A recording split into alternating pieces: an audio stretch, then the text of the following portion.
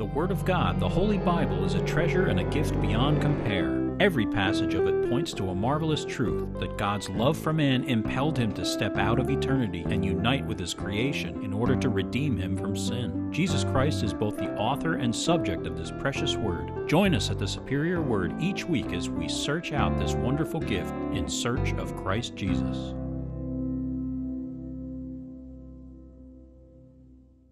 Psalm 47, to the chief musician, a psalm of the sons of Korah. Oh, clap your hands, all you peoples. Shout to God with the voice of triumph. For the Lord Most High is awesome. He is a great king over all the earth. He will subdue the peoples under us and the nations under our feet. He will choose our inheritance for us, the excellence of Jacob, whom he loves. Selah. God has gone up with a shout, the Lord with the sound of a trumpet. Sing praises to God, sing praises. Sing praises to our King, sing praises. For God is the King of all the earth. Sing praises with understanding. God reigns over the nations. God sits on his holy throne. The princes of the people have gathered together, the people of the God of Abraham. For the shields of the earth belong to God. He is greatly exalted. Esther 4, 1 through 17, this is entitled Unseen and Unacknowledged. When Mordecai learned all that had happened, he tore his clothes and put on sackcloth and ashes and went out into the midst of the city. He cried out with a loud and bitter cry. He went as far as the front of the king's gate, for no one might enter the king's gate clothed with sackcloth.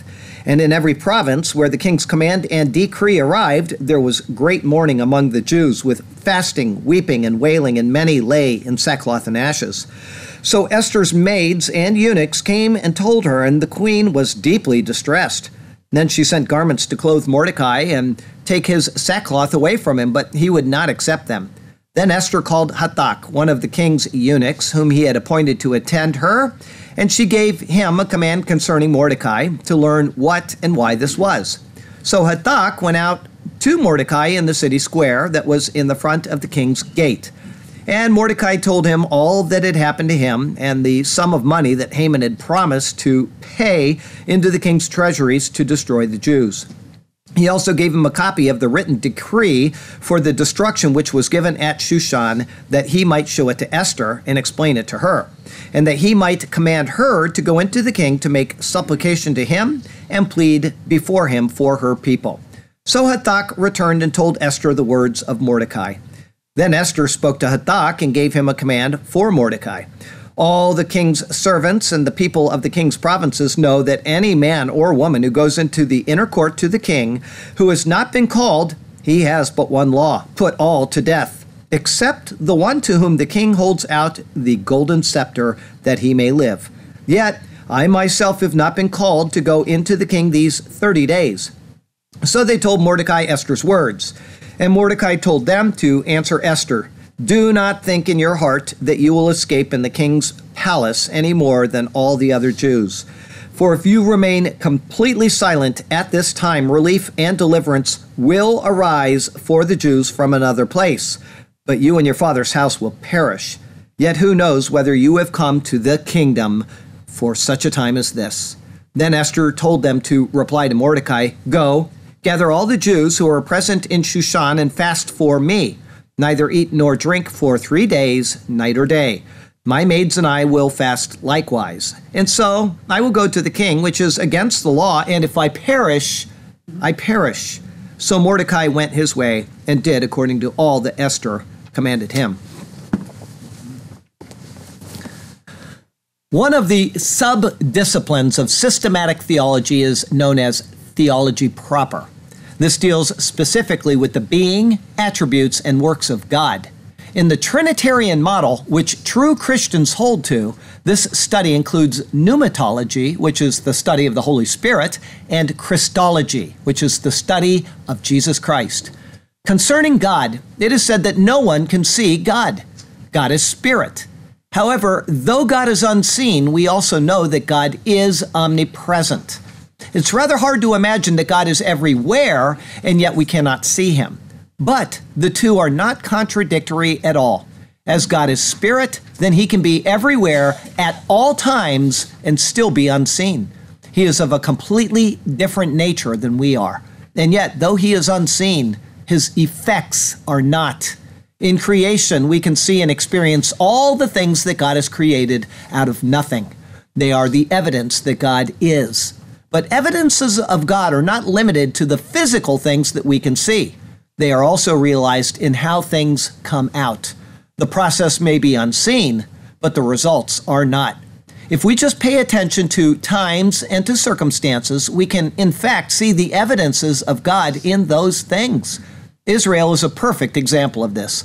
By all logical processes of thought, they should not even exist anymore. But not only do they exist exactly as Scripture said they would.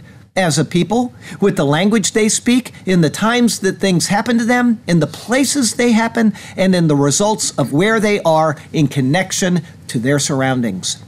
All of these things show us evidences of God being worked out in our world.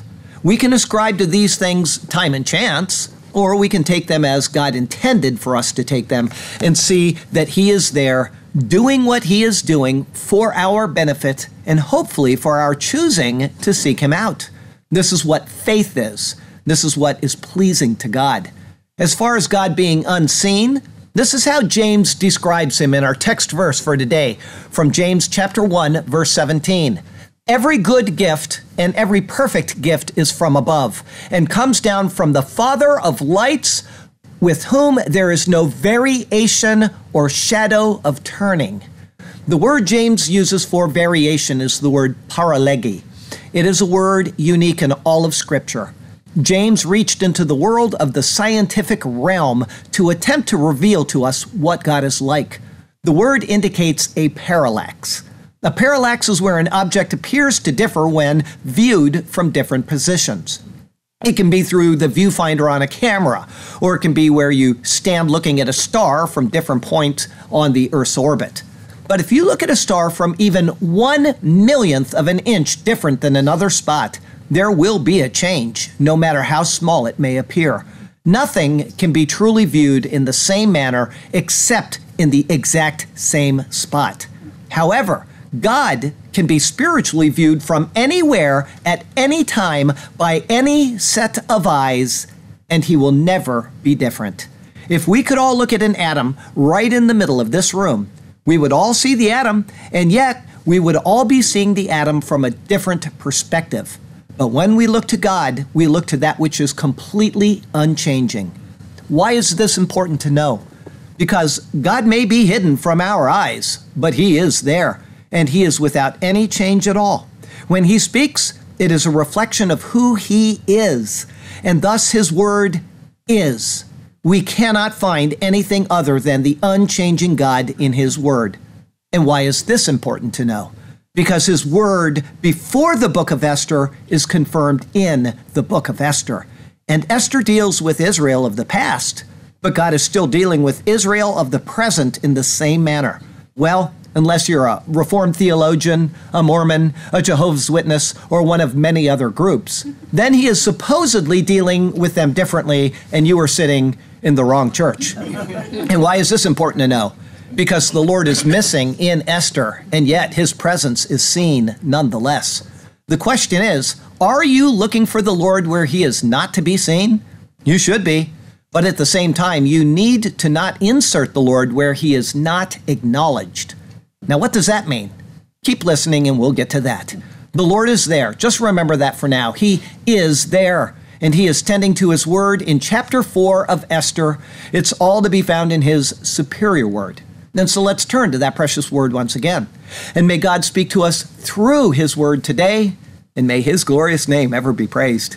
I have just a couple of thoughts for you today. The first is a time to mourn. It's verses 1 through 9. Verse 1, when Mordecai learned all that had happened, he tore his clothes. The words here take us back to the events of chapter 3.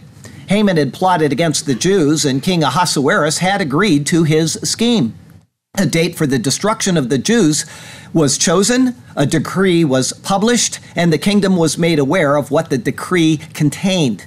In learning of this and of the behind-the-scenes details, as we will see in verse 4:7, Mordecai then takes several very Middle Eastern and more specifically very Jewish actions. In them, he identified himself openly and publicly as a Jew.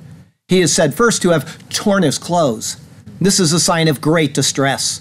A person's clothes are their outer protection. They are a covering of one's nakedness. They serve as an adornment, and so on. In tearing one's clothes, it is a rejection of each of these things in some measure. One's vulnerability is revealed, one's nakedness is exposed, and the adornment that was delighted in is rejected. The first time that this was seen in Scripture was when Reuben found that Joseph was no longer in the pit that he and his brothers had cast him into. From there, this sign of great distress is seen again and again and again throughout the Bible. Next, verse 1 continues, and put on sackcloth and ashes. Sackcloth and ashes as an external adornment signifies extreme mourning. Instead of one's regular clothes, one would put on this coarse material which is made from hair and which was used for making sacks. The poor quality of the cloth would be itchy and it would be unsightly. The garments would be both a physical reminder to the body and to the eyes of great mourning. It speaks of a state of humility, not arrogance before God and man. Ashes add in a second element to the state of mourning. Sitting in or wearing ashes implies that being reduced to ashes is one's just due. It is, in essence, a petition for mercy. I understand that I deserve the fiery judgment of God, and I acknowledge that. Thine will be done. These external actions of Mordecai are the greatest acts of humility that he could perform, and from there, verse 1 continues, and went out into the midst of the city. One can sit in ashes, as the king of Nineveh did in Jonah. One can roll in ashes, as is noted in Jeremiah 6, verse 26. Or one can lay in them, as will be seen in the next verse here in Esther.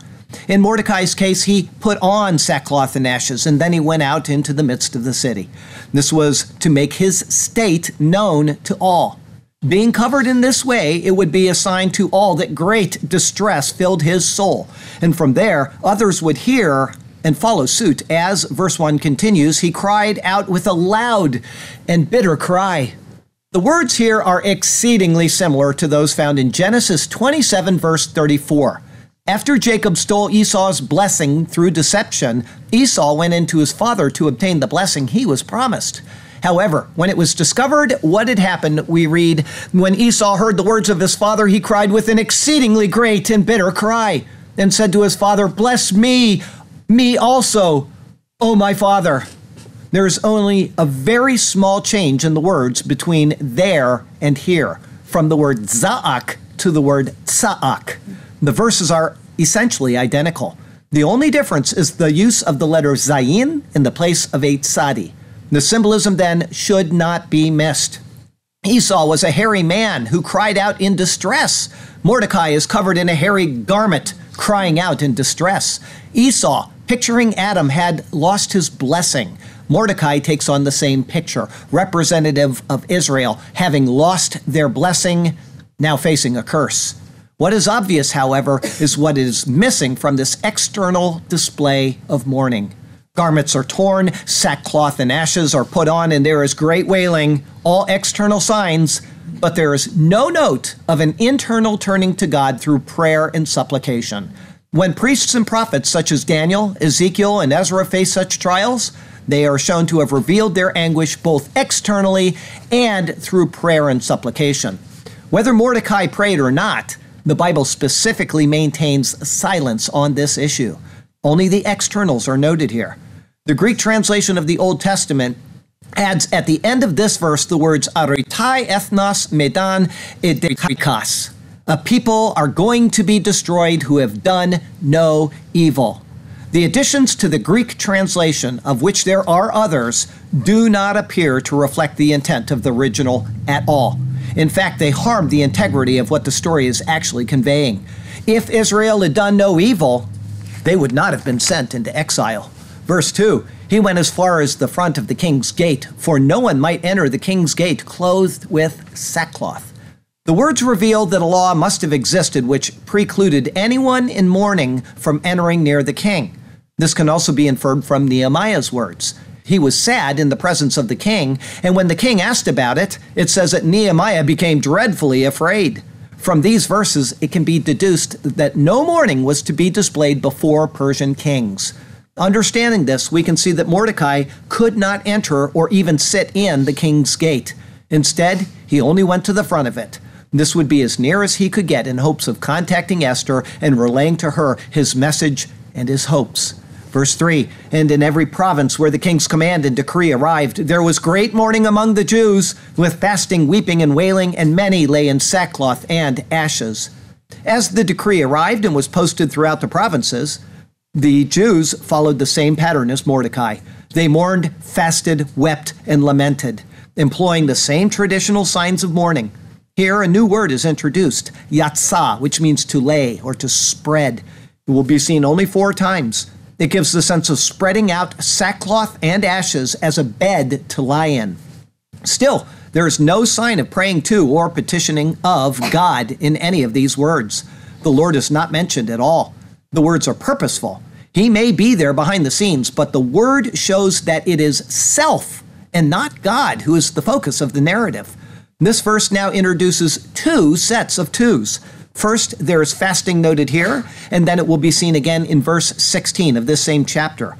This is voluntary, but in distress. It is throughout the Jewish people, and it is in response to the king's troubling decree. The next will be mandated, but in hope. It is in Shushan alone, and it is at the queen's command, and for the queen's sake. Together they contrast, and yet they confirm fasting as a source of national identification of the Jews through this ancient rite. The second set of twos concerns the attitude of the Jews after the giving of the edict. In this one, there is great mourning, there is fasting, there is weeping and wailing, and many laying in sackcloth and ashes. In chapter 8, after the next edict, there will be joy, gladness, honor, a feast, and a holiday. The 2 contrast, yes, but they also confirm the unity of the people in both distress and in exultation. Verse 4, so Esther's maids and eunuchs came and told her, and the queen was deeply distressed. It was already known to the royal court, as was seen in verse 211, that Mordecai had cared for Esther. It may be that all knew that he raised her after her parents died, but didn't realize that she was related to him by blood. Or those who attended to her may have known this, though it wasn't widely disseminated yet. No matter what, though, they knew of the relationship between the 2, and when they saw Mordecai's distress, they passed this on to her. When she saw this, it says that she was deeply distressed. The Hebrew word is in a passive intensive form, showing that this was really troubling her immensely. It can be assumed then that Mordecai was an otherwise upbeat, amiable guy. But something had destroyed his normal demeanor. His misery now becomes hers. Verse 4 continues, then she sent garments to clothe Mordecai and take his sackcloth away from him, but he would not accept them. The reason for doing this is so that he would be then allowed into the gate. Once there, she could meet him and find out what the problem was. But even this heartfelt invitation was rejected. This would then demonstrate to her the immense grief that he was facing. So much so that he was unwilling to take off his mourning clothes to let her know what had come about. Verse 5, then Esther called Hathach, one of the king's eunuchs, whom he had appointed to attend her, and she gave him a command concerning Mordecai to learn what and why this was.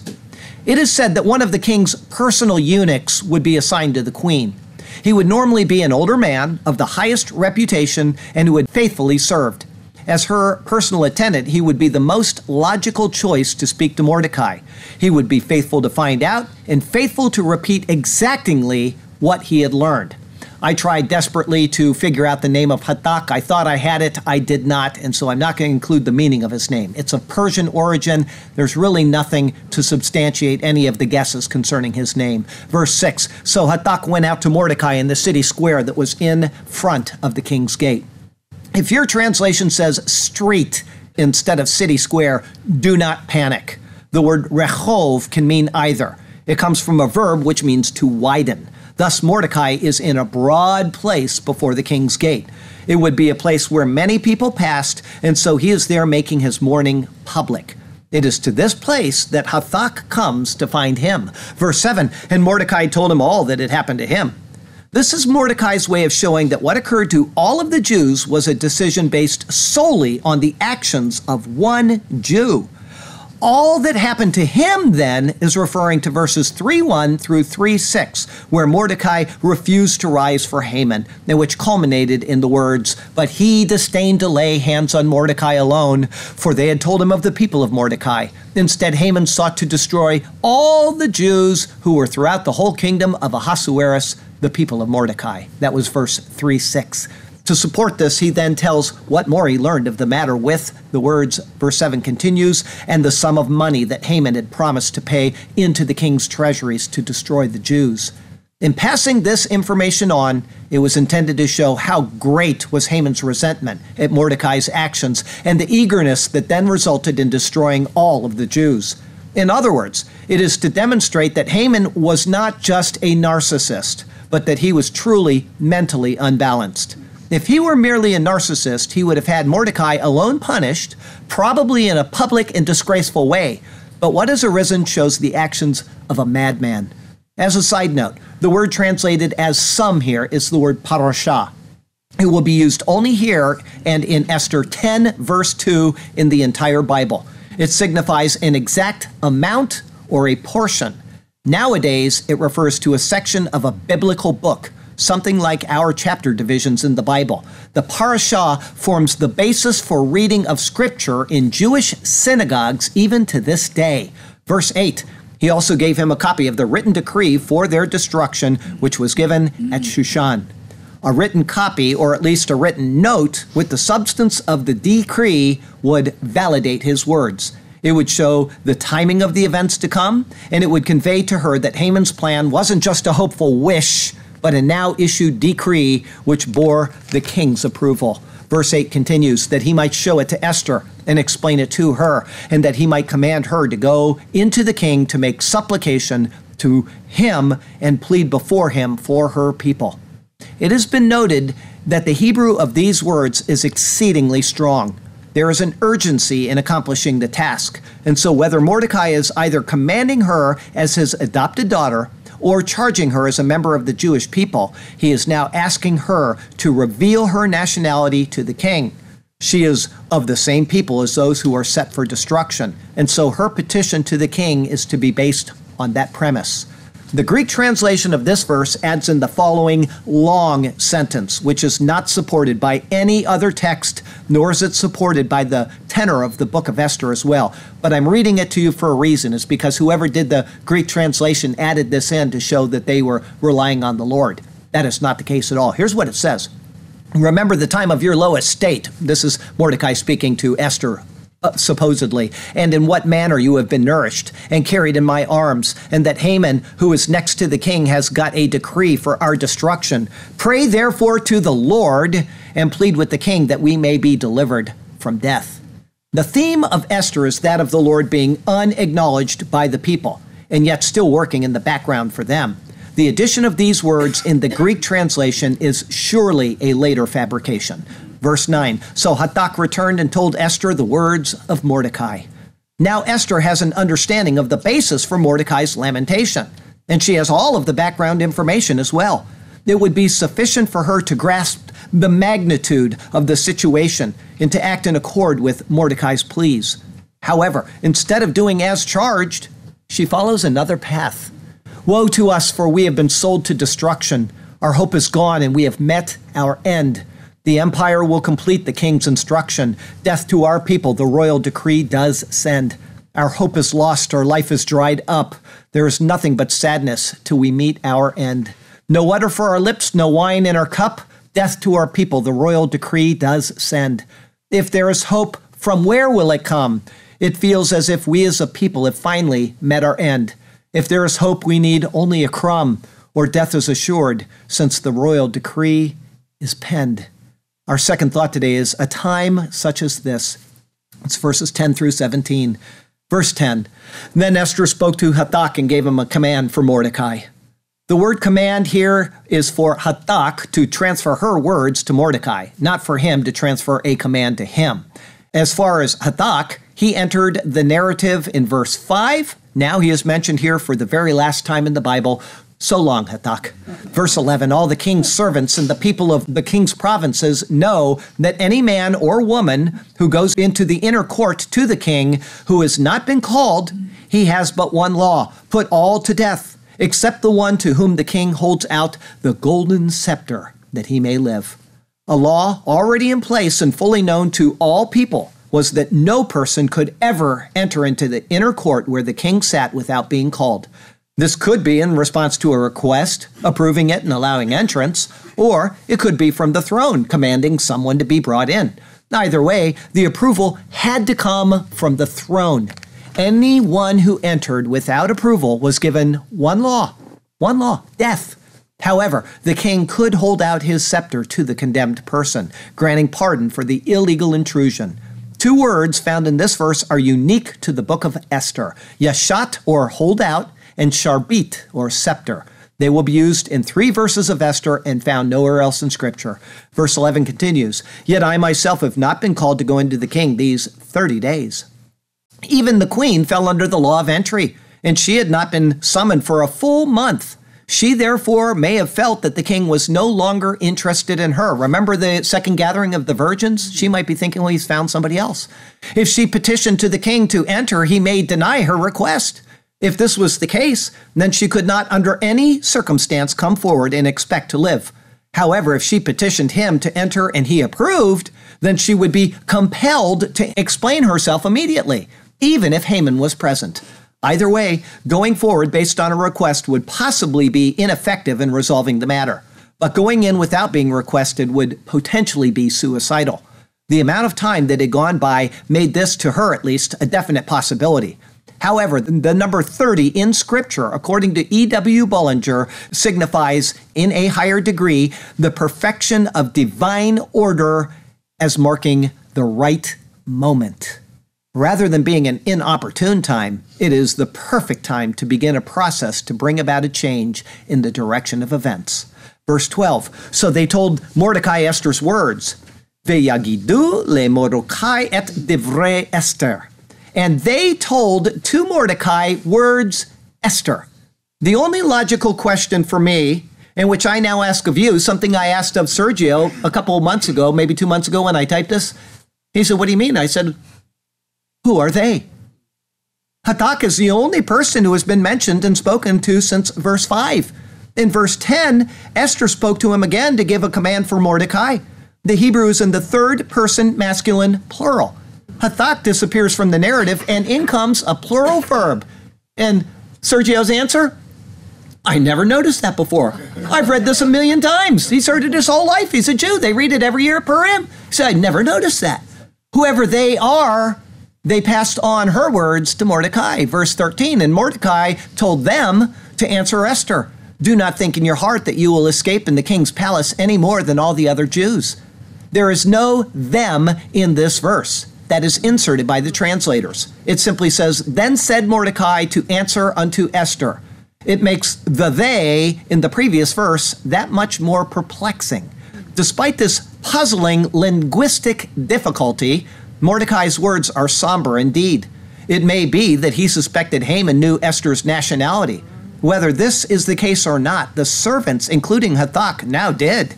With her identity known, it could not be withheld from the king's knowledge without jeopardizing their own lives. If they held that back and they said, well, I knew she was a Jew, and then he had her executed, they would be executed also. Therefore, she would not escape even being in the king's palace and even being the queen. She was a Jewess, and her position could no longer protect her. Verse 14, for if you remain completely silent at this time, relief and deliverance will arise for the Jews from another place. Almost every scholar who comments on these words attributes the words of Mordecai to a strong faith in the belief that God will personally interpose and ensure that things will come out right. I'm sorry, this is entirely incorrect. If he believed this, he would have said it, or the author would have stated it for him. But both God and the Lord are completely left out of the book, highlighting the fact that he is not on their minds at all. A knowledge of God's presence cannot be assumed or inserted into this narrative. It can only be assumed by the reader of the narrative. It is the reader's job to see that God, despite being rejected by the Jews, has not rejected them.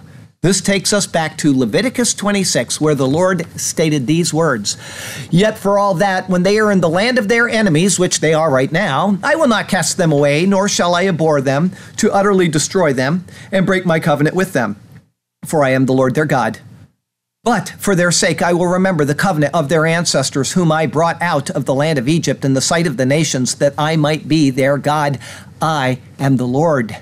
It is for the sake of the covenant to Abraham, Isaac, and Jacob that the Lord made this statement. Though the people are dispersed because of their rejection of him, including remaining in dispersion voluntarily, he is working to preserve the Jews according to his word to the patriarchs. Whether Mordecai even knew of this promise at all or not cannot be determined. But as a Jew, he knew that his people would find deliverance in some way. This is the same thought as the secular Jews to this very day. They are sure that they will stand as a people. It is practically a national motto, but they do not attribute this to God. Rather, they attribute it to their own ability to preserve their heritage and culture. It is not the Lord, but their Jewishness, which continues to drive their overall ideology as a people today. In the words of this clause are two very rare words. The first, revach, is translated as relief. It was seen in Genesis 32, verse 16, translated as a distance. With the distance, one has an interval and thus respite or relief. It carries the idea of a breathing space.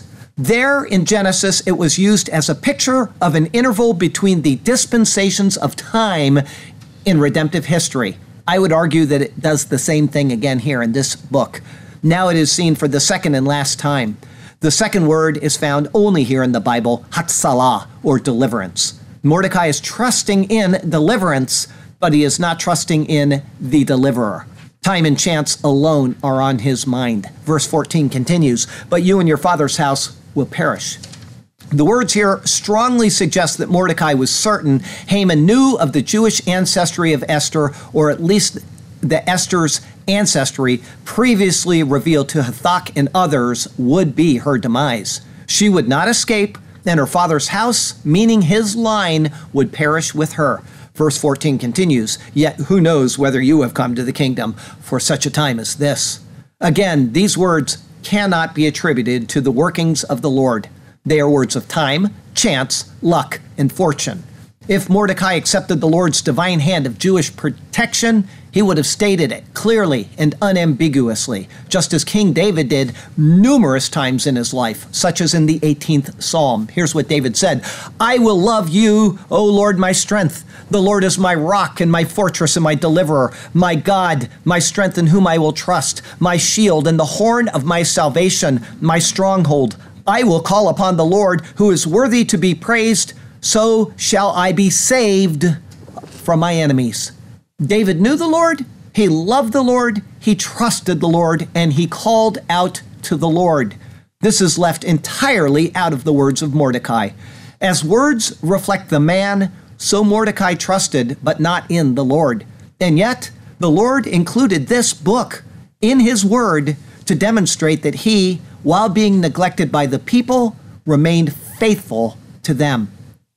When the world looks at Israel today, and while the Jews of today continue to trust in their own might and prowess, the Lord sits unchanged in his being, and thus unchanged in his promise to the patriarchs.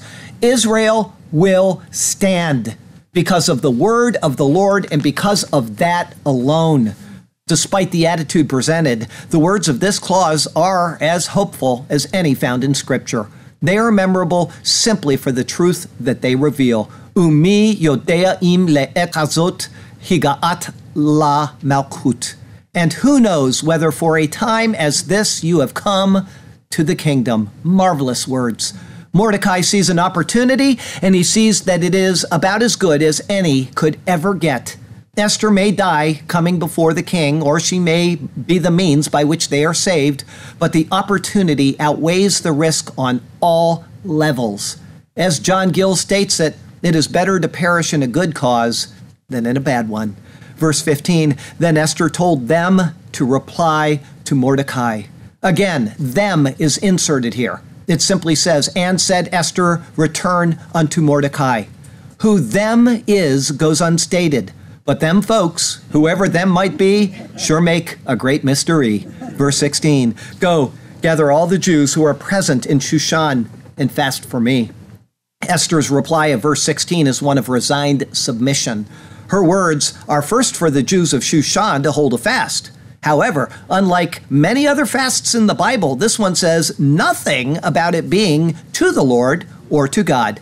On other occasions, when fasting is noted, the same verse itself or the context of the verse often includes God as the object of the fast. This is seen, for example, in Ezra 8, verse 23, where it says, so we fasted and entreated our God for this, and he answered our prayers.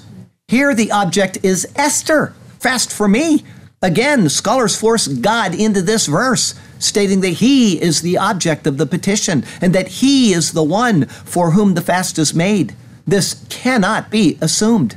In Zechariah chapter 7, we read this, say to all the people of the land and to the priests, when you fasted and mourned in the 5th and 7th months during those 70 years, did you really fast for me? For me? When you eat and when you drink, do you not eat and drink for yourselves? Should you not have obeyed the words which the Lord proclaimed through the former prophets when Jerusalem and the cities around it were inhabited and prosperous, and the south and the lowlands were inhabited?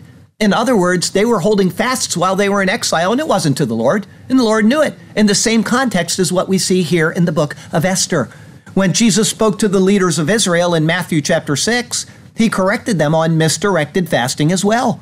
People all over the world fast for a multitude of reasons, and few of them are directed at petitioning God. It very well may be that his divine intervention is what they are seeking, but the author of Esther does not indicate it, and the words of Esther do not either. The words leave out the Lord entirely. We cannot place him there after the fact. Verse 16 continues, neither eat nor drink for 3 days, night or day. The words here are helpful to understanding what the term 3 days, night or day means. Jesus uses similar terminology in Matthew 12 concerning his time in the grave. And yet the timeline for his crucifixion and resurrection is a total of 3 days, from Friday to Sunday. This is later confirmed 13 times in the New Testament when it says that he rose on the third day. Such is the case here as well. In Esther 5, verse 1, we will read the words, Vehi beyom hashalishi. Now it happened on the third day. Thus the time frame here and in Matthew means 3 days up to the third day. Verse 16 continues, my maids and I will fast likewise. These words showed that the fast was one for Esther, not to the Lord.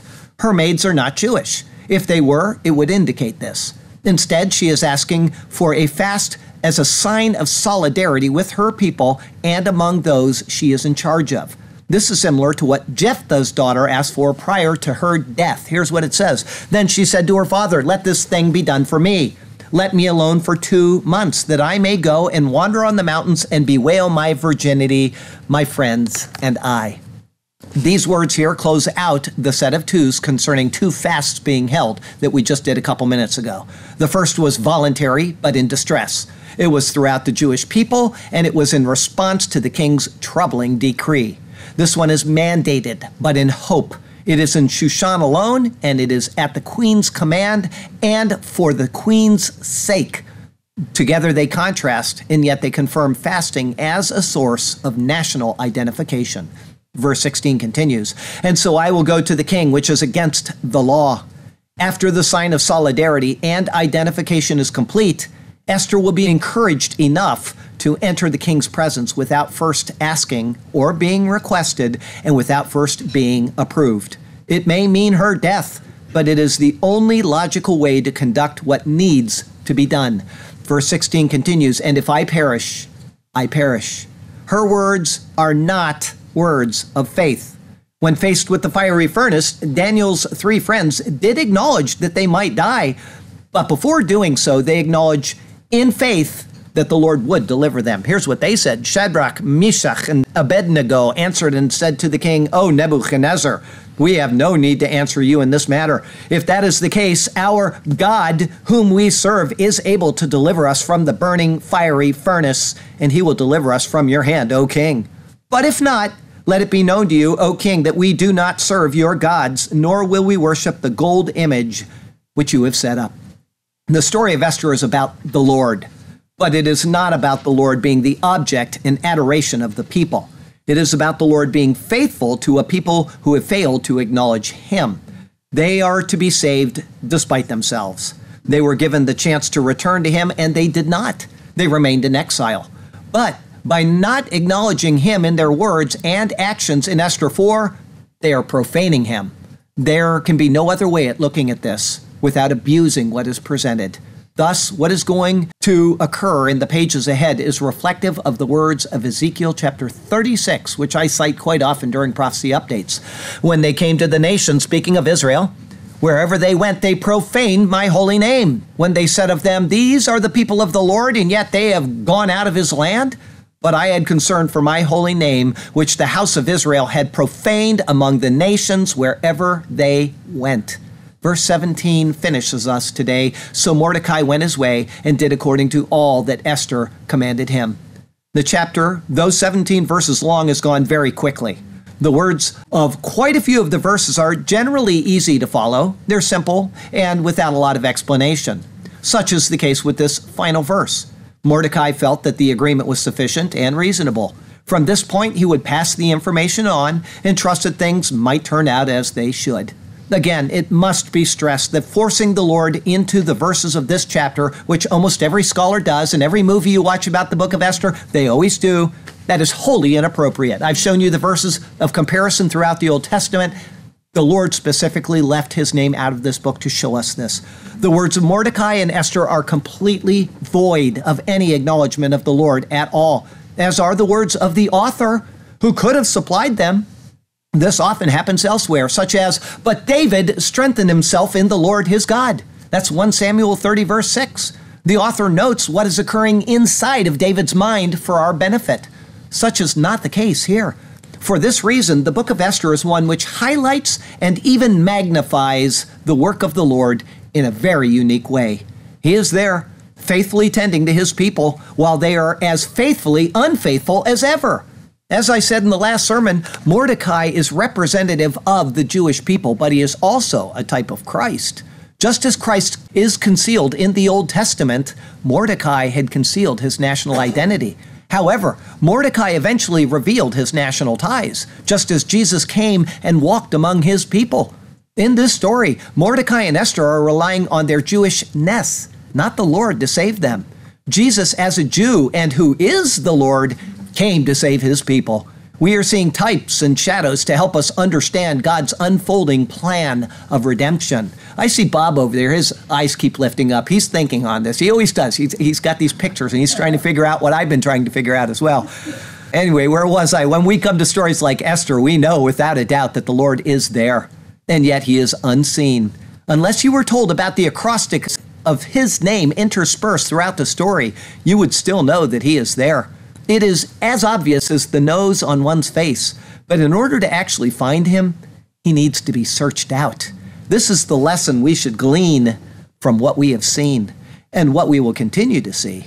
But that lesson isn't just for, let's look for secrets in the Bible that will show us the Lord. Instead, it is a lesson for our daily lives. His care is evident with every step that we take, every meal that we eat, every flower that we smell. We just have to stop and look for his hand in these things. This week, don't rush through life in such a hurry that you miss the Lord who is right there with you. Instead, take time to talk to him, think about his care, trust in his provision, and know that he is there. This is what the Bible wants us to do. It's exactly what Bob said at the beginning of the service today, all about our lives. We have a commitment in this life to do whatever we're going to do, and at the end of it, we're going to be judged. That's just the way it is, and he is right there. I said this in the Bible class on Thursday night. We don't see the air in between us. I see Linda right now. I see Bob. I like Linda better. Anyway, I'm kidding. Anyway, we don't see the air in between us, but it's there. We're breathing it. It's sustaining us. God is right here. He is omnipresent. That means that God is everywhere at all times. There's no time that he isn't. There is no place that he isn't. And so when we demonstrate faith, we do it by things like talking to him. People might think we're crazy walking down the road talking to ourselves, because we're not. We're talking to God. That's what I do every day when I'm working. I go, God, thank you for that. If I find a $20 bill in the garbage, I'm always happy. Thank you, Lord. First thing that comes out of my mouth, even a penny. They know we have penny. Yeah. So, respect him. Respect the Lord. He's there with us. If you believe that enough, then everything you should do should be in his presence. Everything you think, everything you do. That's the lesson that we're to get from this book of Esther so far in chapter 4. And we're going to continue to develop the theme, and things are going to come out. And at the end, we'll probably, I'm not going to guarantee you this, but we'll probably find out who they are in type and picture. Okay? Isn't that odd, though, that it goes from he, and all of a sudden it says then they? I mean, it's the kind of thing you just read over and you never notice. But when you read every single word one at a time, little things come out that suddenly clue you that God is trying to tell us something about a picture of something else. Wonderful stuff. Best day ever. Best day of my life. Okay, so here's what we got. We got Jesus, who this is what this book is about. And we've got people that may not know Jesus that are watching the sermon right now, or that maybe will watch it later. And so I have to do, as I do every single week, I have to tell you that the Lord is evident. I've already said that to you. He's evident. Even though he's not in the book, we know that he's there. It's hidden in acrostics. The Lord's showing us hints of this. But unless he's the Lord of our life, it doesn't do us any good at all. It does us absolutely no good at all. We can't rely on our person. The Jews rely on being Jewish. We rely on whether we're handsome or got a lot of money or whatever we rely on, big muscles. All those things can disappear. In the end, there is one thing that is absolutely guaranteed. They say death and taxes. Well, that overestimates the people to their ability to cheat taxes. There's one thing that we all must do, and that is die. I had a friend die last night, right? That's just the way it is.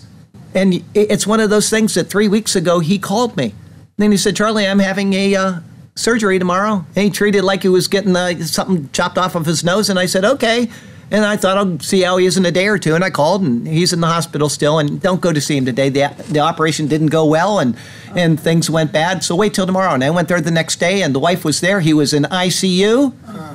He was totally unresponsive, and he just never came out of that again. The last time I ever talked to him was like, okay, see you tomorrow, That was my last time to say goodbye to him. And we're all going to face that. And then after that, he's up there meeting the Lord right now. Fortunately, he knew the Lord, and his wife does too, so she's got a place of comfort. But if you don't know him, you're going to meet him on a completely different level than those who do. Call on Jesus Christ, be saved by his shed blood, because that's why he came, was to give his life in exchange for your sins. And then from there, you will be able to meet him on a happy level, not in an unhappy one. There will be rewards and there will be losses, but in the end, the rewards will be infinitely more than the losses, for the very fact that we will see the face of the Lord and we will be with him forever. So please, if you've never called on Jesus, let today be the day. And as I said, I'll read it to you again. Take the time to talk to him, think about his care, trust in his provision, and know that he is there. Our closing verse comes from Isaiah 55. It's verse 6. Seek the Lord while he may be found. Call upon him while he is near. Well, guess what? He's right there, folks. Call on him. Next week is Esther 5, verses 1 through 14, another whole chapter. Will he be an executor or will he be an acceptor? It's entitled The Golden Scepter. That'll be your 7th Esther sermon. And if you know what the golden scepter means, if you didn't sleep through that part of the sermon, you already know what's going to happen. Good job. The Lord has you exactly where he wants you. He has a good plan and a purpose for you. At times, you might feel as if he has no great design for you in life. But he has brought you to this moment to reveal his glory in and through you. Now you know where I got that. The thing I say at the end of every Esther sermon. It comes from the verse that we read today. You know, there are a couple verses that I've always thought I want to preach on that someday. The naming of Israel. I am that I am. This verse right here. Who knows if you came to such a time as this. I know I misquoted that just now, but that's one of the things I've always thought it'd be wonderful to preach on that, and I got to today. Anyway, follow him and trust him, and he will do marvelous things for you and through you, okay? Short poem will be done. Unseen and unacknowledged. When Mordecai learned all that had happened, he tore his clothes and put on sackcloth and ashes by and by, and went out into the midst of the city. He cried out with a loud and bitter cry. He went as far as the front of the king's gate, so we read, for no one might enter the king's gate clothed with sackcloth. No one could do such a deed. And in every province where the king's command and decree arrived, there was great mourning among the Jews, with fasting, weeping, and wailing, and many lay in sackcloth and ashes. Such mourning they did choose. So Esther's maids and eunuchs came and told her, and the queen was deeply distressed. And then she sent garments to clothe Mordecai and take away his sackcloth away from him, but he would not accept them. He refused to be so dressed. Then Esther called Hathach, one of the king's eunuchs, whom he had appointed to attend her, and she gave him a command concerning Mordecai to learn what and why this was for sure. So Hathach went out to Mordecai, Esther's words to state, in the city square that was in front of the king's gate. And Mordecai told him all that had happened to him and the sum of money that Haman had promised to pay into the king's treasuries to destroy the Jews. These things to him he did relay. He also gave him a copy of the written decree for their destruction, so crazy and insane, which was given at Shushan, that he might show it to Esther, and to her it explain, and that he might command her to go into the king, to make to him supplication, and plead before him for the people, yes, to plead for her sentenced nation. So Hathach returned and told Esther the words of Mordecai he told to her. Then Esther spoke to Hathach, giving a reply, and gave him a command for Mordecai. All the king's servants and the people of the king's provinces know that any man or woman who goes into the inner court to the king who has not been called, he has but one law, put all to death, cutting that life short, except the one to whom the king holds out the golden scepter, that he may live and not die. Yet I myself have not been called to go into the king these 30 days, and I know not why. So they told Mordecai Esther's words, and Mordecai told them to Esther with his views. Do not think in your heart that you will escape in the king's palace any more than all the other Jews. For if you remain completely silent at this time, relief and deliverance will arise for the Jews from another place. This point do not miss. But you and your father's house will perish. Yet who knows whether you have come to the kingdom for such a time as this. Then Esther told them to reply to Mordecai, go, gather all the Jews who are present in Shushan, and fast for me, neither eat nor drink for 3 days, night or day, and then with your plan I will proceed on. My maids and I will fast likewise, in which is against the law, so I will go to the king, and if I perish, I perish. So Mordecai went his way and told to all that Esther commanded him, so he did this thing. Lord God, thank you for your presence that is with us, even when we don't realize that you are there. Because you sent your own son, Jesus, we can know that you truly do care. And so, Lord, be real to us in a wonderful new way. Open our minds and our hearts to seeing you always, through every step we take and throughout every day. Be real to us, O God, and to you we shall give all of our praise. Hallelujah and amen. Heavenly Father, we certainly thank you for this wonderful book, which continues to open up to us a little bit at a time. And I know that I'm in anticipation of the final sermon. I want to know what's going to happen too. And so just if you keep us here, if the rapture doesn't happen until then, that'll be wonderful. If it happens before, that'll be even better. But Lord, there are people that we want to pray for. We've mentioned them at the beginning of the sermon, and we would lift them up to you now. We would pray for Chris's son, and that he would get over his mono, and we pray for Lisa's son, who's probably now out of surgery, that he will recover well. And we certainly also pray for Alan, Alan's wife, that is. Alan's already with you, but we pray for his wife, and we pray for all those that are mourning his loss today. We ask that they be comforted. And Lord, we thank you for his life and that he knew you, and that despite any failings or whatever in his life, he is redeemed, just like all of us. We've all let you down in some way or another, and yet your grace and your mercy extend beyond that. So we thank you for that reassurance that we have. And Lord, we commit the Lord's table to you. We thank you for what it signifies in our lives, and we exalt you and we praise you, and we do so in Jesus' name. Amen.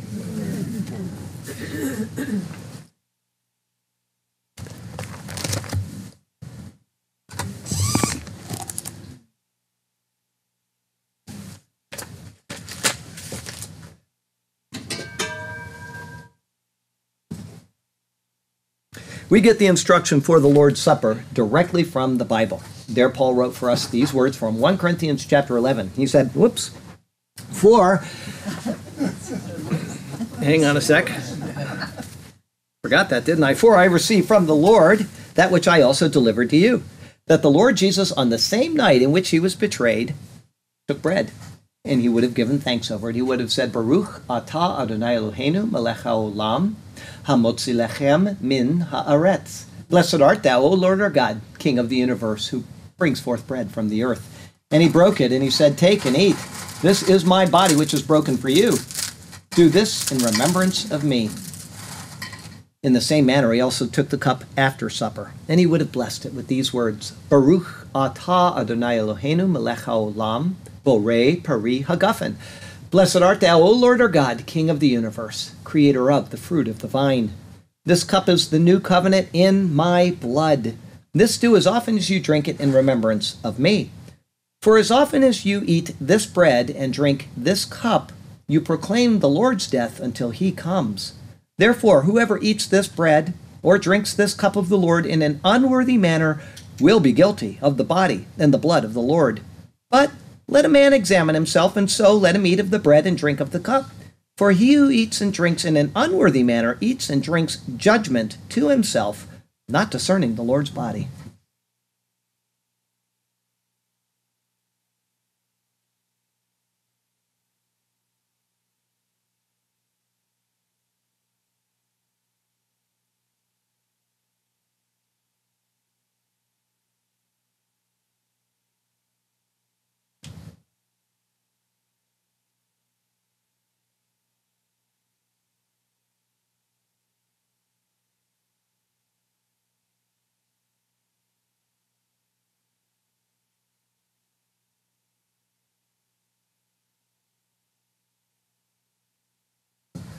The body and the blood of the Lord Jesus Christ.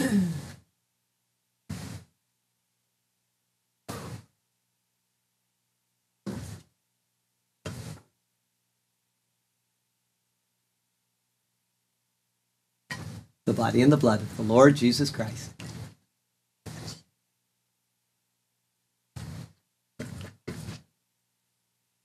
The body and the blood of the Lord Jesus Christ. Best day of my life. Best day of my life. The body and the blood of the Lord Jesus Christ.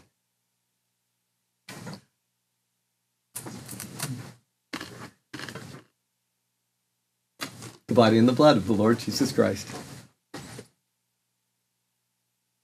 The body and the blood of the Lord Jesus Christ. I was just going to say that. The body and the blood of the Lord Jesus Christ. The body and the blood of the Lord Jesus Christ.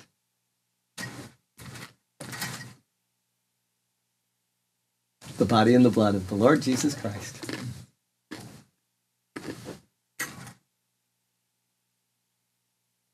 The body and the blood of the Lord Jesus Christ.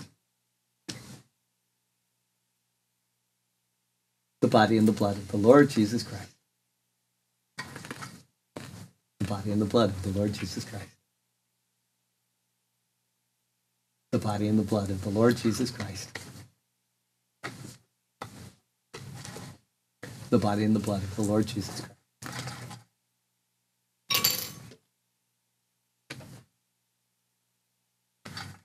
The body and the blood of the Lord Jesus Christ.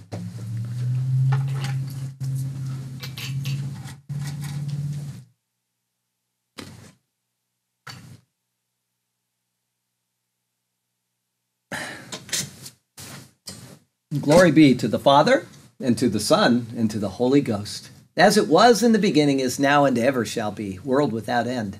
Amen. Amen. Lord God, we thank you. Thank you again for this wonderful, marvelous treasure called the Holy Bible. We thank you that it is there to direct us to you, to instruct us about you, and how to conduct our lives. And I would pray that each person here would be willing to apply its principles to their lives. But they can't do that if they don't know what it says. And so I would pray that each person, whether here or that listens in the future, would say, I am going to read this word, and I'm going to read it every day of my life. And I'm going to study it, and I'm going to apply it, and I'm going to live it, because we're going to be facing you. and it's going to be based on what happens in this word concerning our lives. So we thank you for this gift that you've given us that sets that sure path for us if we choose it. And we thank you in Jesus' name. Amen. Amen.